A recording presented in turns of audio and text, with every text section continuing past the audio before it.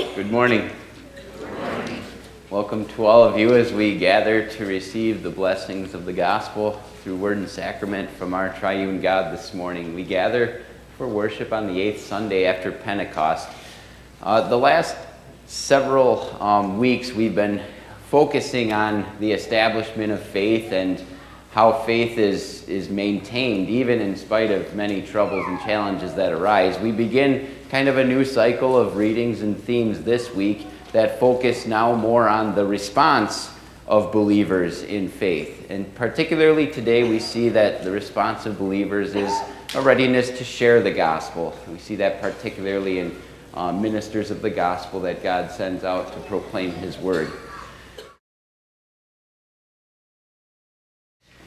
Calling the 12 to him, he sent them out 2 by 2 and gave them authority over evil spirits. These were his instructions. Take nothing for the journey except a staff, no bread, no bag, no money in your belts. Wear sandals, but not an extra tunic. Whenever you enter a house, stay there until you leave that town. And if any place will not welcome you or listen to you, shake the dust off your feet when you leave, as a testimony against them. They went out and preached that people should repent. They drove out many demons and anointed many sick people with oil and healed them. This is the gospel of the Lord.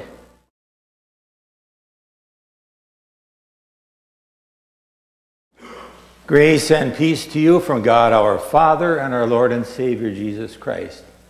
Amen. We give our attention, as mentioned earlier, to the gospel lesson today from Mark chapter 6. Dear fellow redeemed, you know, one of the highlights of last year's church 50th anniversary was an invitation we extended to 3 men who had grown up in our congregation. Christopher Gelzer, Tony Hansen, Steve Prowl. What makes them a unit is that each of them trained to be and were called to be a pastor in a congregation. We had known them growing up. We knew stories about them. In fact, during the anniversary year when they were brought up, oftentimes they were referred to not as Pastor Hansen, but as Chris or Tony or Steve. And people even said, you know, it's hard to call you pastor because we're so used to seeing you running around as a kid. But the invitation that was extended to them had a purpose. It said it was that they would come back to St. Mark and offer us a word of God, a text, and a sermon, and give us direction and encouragement from the Word of God in our anniversary year and into the future. And each of them did that. And it was a great time for each of those Sundays when they were here as a preacher. And they were well received and they were honored for the position they held in spite of some of the foibles they had when they were youths. Now you contrast that with Mark chapter 6, the first 5 verses, the verses right before what we're looking at today. Jesus had grown up in Nazareth. Jesus was a sinless person, humble, but he lived life right. He grew up from his boyhood days through his teen years to his adulthood times, and then at the age of about 30, he went out into public ministry. When he was invited back to Nazareth, his hometown, he was invited to preach in the synagogue that particular Sunday. And so he asked for the scroll of the prophet Isaiah. And he turned to the section that said, I have been anointed to preach good news to the poor, to bring joy to the sad-hearted and the like. It was a gospel text. prefiguring, reminding people what the Savior would do and be, the Messiah. The key point of his sermon was when he took the scroll, rolled it up again, gave it back to the attendant, and then he said to the assembly, "This day, this scripture is fulfilled in your hearing." The response was not what Jesus expected or really deserved. They ridiculed him. They criticized him. They booed him, if you will. And they said, "Who does he think he is? His brothers and sisters are all here. He grew up with us. He was a carpenter, and now he says he's the Savior." They did not believe him for his clarity, his honesty, and his openness. They construed it as arrogance and sinful pride. In fact, it worked them up to such a point that they dragged him off toward, or shepherded him off toward the crown of a cliff. And they were going to shove him off. They were going to kill their favorite son, believe it or not. Mark summarizes that day in Jesus' life as a very forgettable day, in a certain sense, but he summarized it by saying, "And Jesus was amazed at their lack of faith." What if we had treated Tony Hansen or Chris Gelzer or Steve Prowl that way? What if we had said, "Oh, you think you're going to tell us something that we're supposed to listen to you and honor you by obeying that?" What if we had criticized them, ridiculed them, booed them, not listened to them, turned very violently against them? I don't think that would have been a boost to their confidence as pastors in ministry. But we look today at this episode and see Jesus' reaction to being rejected by his hometown folk. And his reaction was that he was unfazed. We're told in the text, words just before this text, he went about from village to village teaching the good news. If anything, Jesus responded to that negative criticism that he received as a reminder of the lostness of the lost. How tough it is to break through the barrier of unbelief when that heart is set against it. He had come to seek and to save that which was lost. And this rejection that he received just redoubled his efforts to get the word out even more. So he didn't stop preaching. He kept going. But he introduced a new phase in his ministry. He had been some months in Galilee preaching continuously. And at the same time, he was training men who would be the apostles. They're called in this text the 12.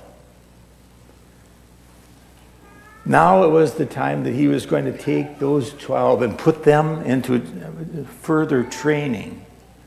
Much like with our seminary, in the third year of a seminarian's schooling, he goes out in a vicar or intern year to get practical experience among people of all persuasions and mindsets and the like, to strengthen them in their work, prepare them for the work that they would do and they would lead after he had ascended into heaven, finishing his work. Jesus wanted to grow his ministry.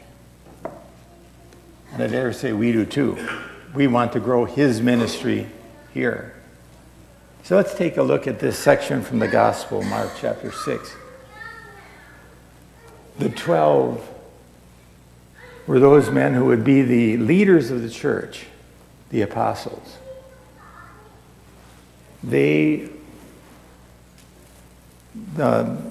When Jesus prepared to send them out, he first did this.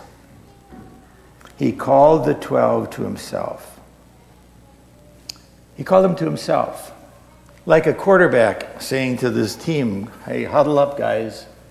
We got to make sure we're all on the same page, executing the same play, doing the same thing for the same purpose. Jesus wanted to make sure that when his men went out, the apostles, these trainees, that what they shared was what Jesus wanted them to share. He wanted them to make sure that they would say the same message Jesus was sending. In fact, Jesus is the message, isn't he? It is his life and his works and his words that fuel and glue together Christianity. It is he who is the object of our faith, our trust, and our hope. And so he wanted these men, as they prepared to go out into the villages of Galilee, to get it straight from Jesus. So when they went out, they could be very confident in calling people to themselves. Not to trust them as the object of their faith, but the Jesus that they would proclaim. The 12 had seen enough miracles. They had heard enough sermons. They had done enough one-on-one conversations to know that Jesus was the real deal. He was that promised Savior that he spoke of in Nazareth. This day, this scripture is fulfilled in your hearing. And so Jesus wanted the disciples to point all eyes and all ears and all hearts on him. He would be the focus of their faith and of their preaching. He echoed John the Baptist. Remember when he saw Jesus come to him? He said, look at this man. Look, he's the Lamb of God who takes away the sin of the world. Later on, Peter, one of the 12, would respond to a question of Jesus. That question was, who do people say that I am? Who do you say that I am? With the confession, you are the Christ, the Son of the living God. And then not to be discounted is the way John, another of the 12, would speak of Jesus and relationship to him.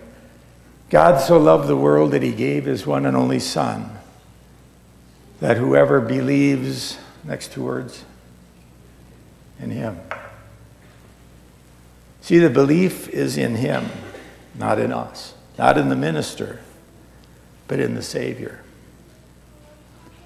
And Jesus wanted the disciples to get that straight before they went out. So he called them to himself. And then we're told he sent them out. This was the training session for the 12. They would go out and tell his story, God's plan of salvation. They went out, I think, a little bit more house to house. I think Jesus' ministry was more to public gatherings and synagogue services and the like. The disciples, it seems, went more house to house, one to one, like some other religious sects do in our communities. They come to your door and they want to give them some time to hear their story. Well, these disciples went out and did that. They were assigned to go 2 by 2. You might say, wouldn't he get twice as much done if he would send them out one-on-one? 12 men going out individually rather than 6 pairs. But I think you know too, especially when you're in training for something, that it doesn't come that easily all the time. It takes work, it takes effort. And 2 would be better than one, as the proverb says. Two would allow for one to speak and another one to fill in the gaps or clarify, or to be a credible witness to what the one was saying. It also allowed them to have mutual support as they went about their work day by day. We don't know how long this was, probably a number of weeks that they went out 2 by 2. But furthermore, he gave them authority over evil spirits. Can you imagine this? These trainees had seen what the public had seen. For months, Jesus had been going around, and he had used his divine authority, his superior spiritual power, to drive demons out of people. Wow. And he gave the disciples that same power, that same authority. Just think of that. Why did he do that? Well, the people had seen Jesus drive out miracles in public many times. And by the apostles being able to drive out demons themselves in the same manner, in the same way that Jesus did, only showed a close connection to Jesus and allowed people to say, let's listen to this message. This man has some authority that we need to pay attention to. But now Mark reviews the mechanics. He tells the disciples, when you go out, you're going to travel light, really light. He said, take nothing for the journey. No bread, no bag, no money in your belts. Nothing? Just take off the way you are? Yeah, that's right. They were to rely on the hospitality and the confidence of the people that believed their message to provide for their needs. It's rather radical, and Jesus didn't use this approach every time that he did training of the disciples, nor in the New Testament does he advocate this as a way for messengers of Christ to be supported. But in this case, he did this. He wanted to teach them very clearly to trust God for their body and life. The people you go to, when they welcome you into their homes, stay with them. They will give you food. They'll provide warmth. They'll provide shelter. And the whole point is that you don't spend any of your time messing around with the physical needs of your life, because God will provide. Rather, you are to spend your whole business, your whole time, on the soul needs of people, that you would provide them the Word. Later on, after Pentecost, when the disciples became the apostles and started the New Testament church, started the preaching and so on, they went around with this same authority to preach, with the authority over evil spirits, and they were to spend their time preaching as much as possible. But now Mark also identifies the message. He summarized the message with one word: repent. The disciples went out into the villages teaching that people should repent. That was Jesus' message too. In the beginning of Mark, it says, repent and believe the good news. John the Baptist called people to repent.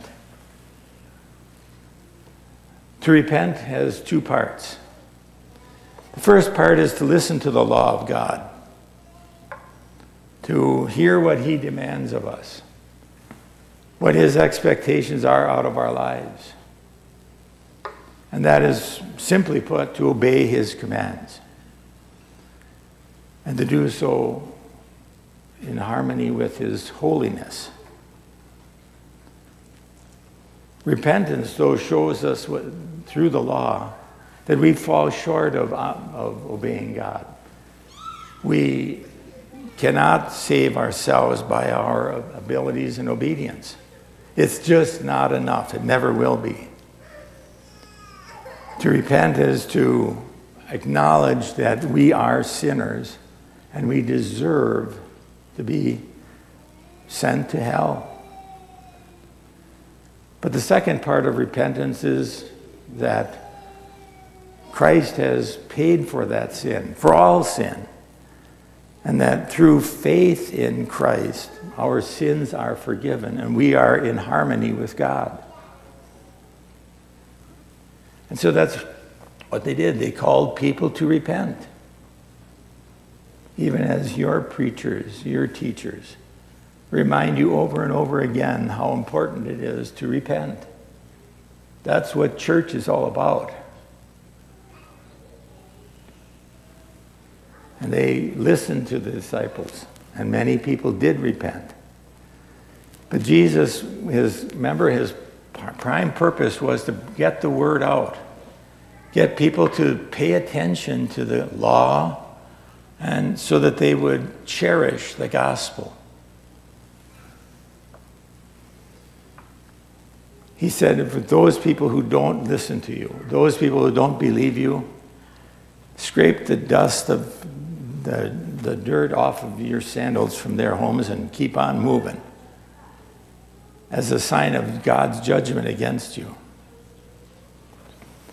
I remember a story from many years ago, and early in my ministry, there was an elderly pastor in a neighboring congregation whose role was to make visits on people that either were not coming to church, though they were members of church, or else they were people who had been referred to him. Well, this elderly pastor came to the door and knocked on the door, and the man on the inside, the object of the visit, took one look at him and said, "What do you want?"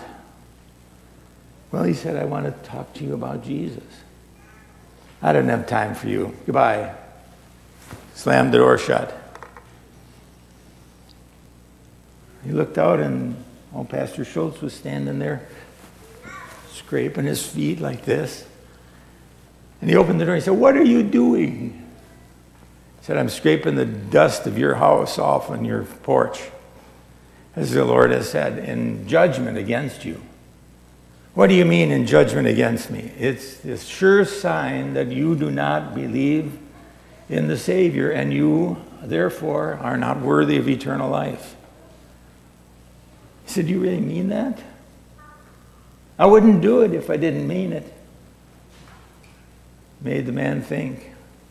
After a few weeks later, he called the pastor up and he said, "I'd like to talk more about what you did last time you visited me. You've got me thinking. You've got me scared."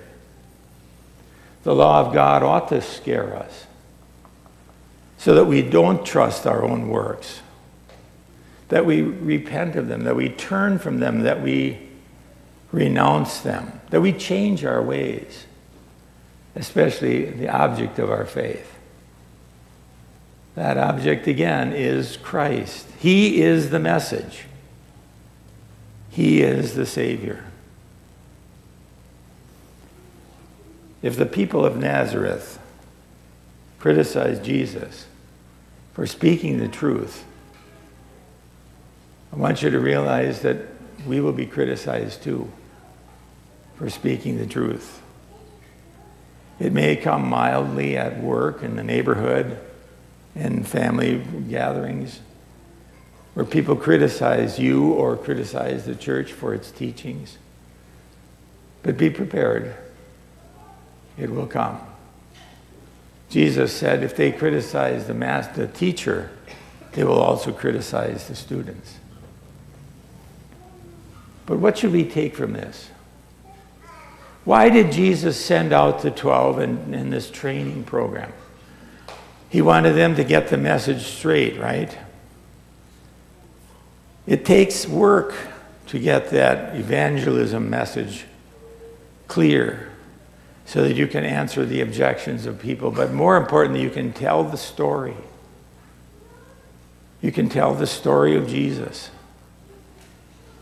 It doesn't take a lot of elaborate training. Some of us have it, but all of us have the gospel, the law and the gospel. What this text tells me is, first of all, Jesus' love for the lost. May the Holy Spirit give to each of us this same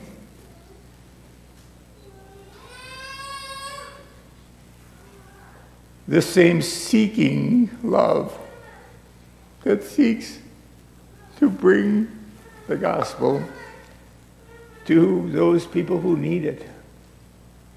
And we all need it. Yes, Lord, give us seeking love. Love for the lost, especially for the lost, while there still is this time of grace for them. And give us a rich measure of this love, because remember, our Lord Jesus did all the hard work. He did the impossible job. He endured the pain. He bore the shame. He paid the penalty of our sins. The wages of sin is death. He paid that debt for you, for me, for all. And so let us not think about having to pay for our sins, but let us rejoice that our sins are paid for, and let that motivate us to reach out and to take the gospel message to other people, to the glory of our Lord Jesus' name. He was relentless. He drove himself to the cross and rose again in power and majesty and victory. Live in that power. Live in that victory. Live in that love. And share him. Amen. Please. Our Father in heaven, hallowed be your name. Your kingdom come. Your will be done on earth as in heaven. Give us today our daily bread. Forgive us our sins, as we forgive those who sin against us. Lead us not into temptation, but deliver us from evil. For the kingdom, the power, and the glory are yours, now and forever. Amen. The Lord bless you and keep you. The Lord make his face shine on you and be gracious to you. The Lord look on you with his favor and give you peace.